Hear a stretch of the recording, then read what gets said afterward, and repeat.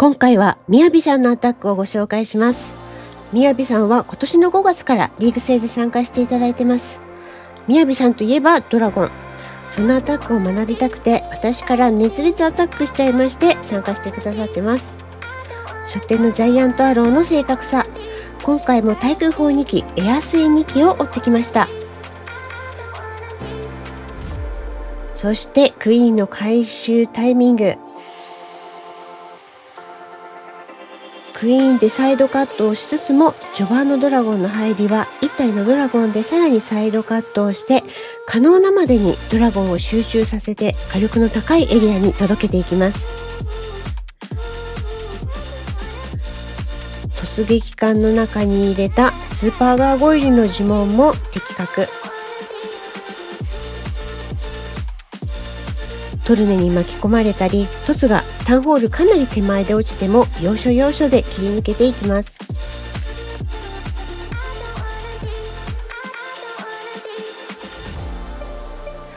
そんなみやびさんの気になる装備ですが、バーバリアンキングはクエイクブースト、スパイクボールの相性が良いとのこと。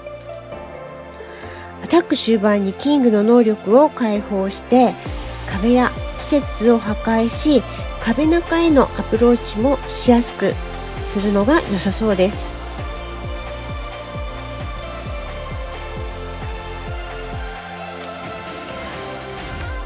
そしてライトニングドラゴンをいつも積まれているのですが、こういう風に終盤に効果的に使われていることが多いです。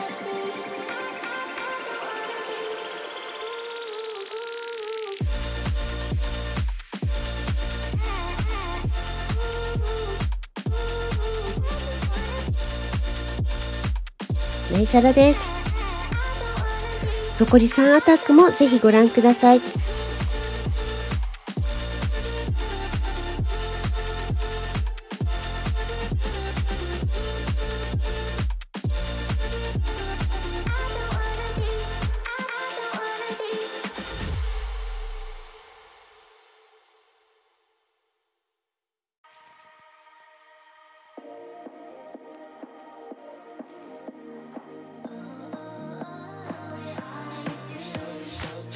Me loving,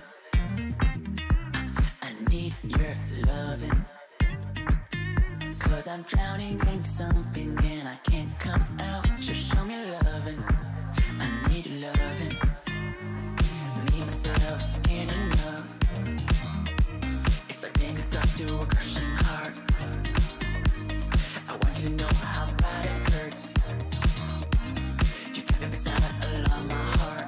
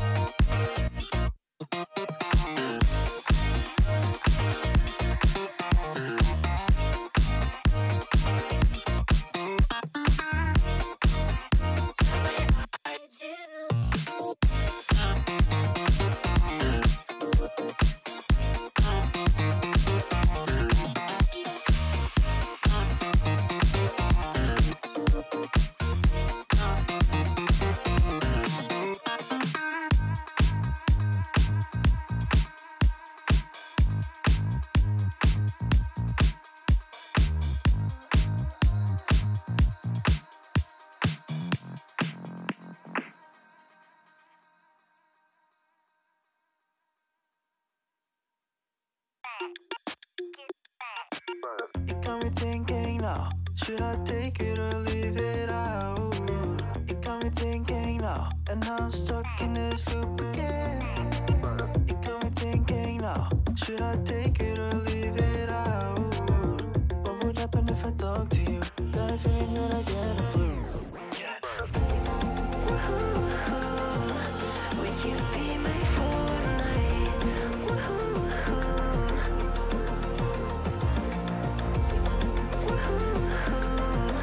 Would you be my Fortnite?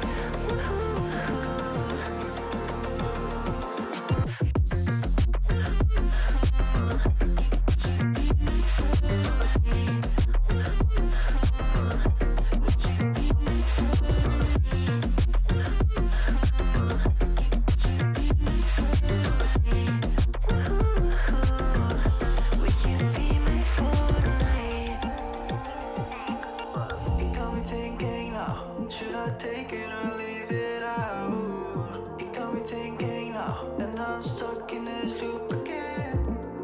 It got me thinking now, should I take it or leave it out? What would happen if I talk to you? Got a feeling that I get a blue.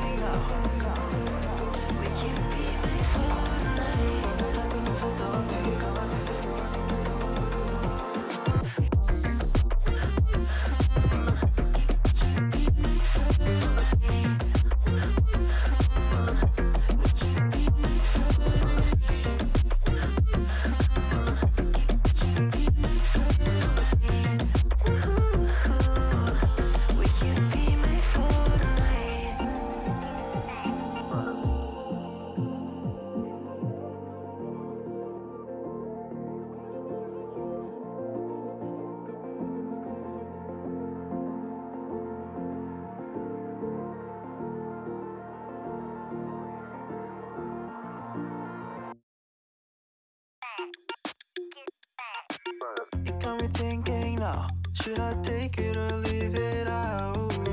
It got me thinking now, and now I'm stuck in this loop again. It got me thinking now, should I take it or leave it out? What would happen if I talk to you? Got a feeling that I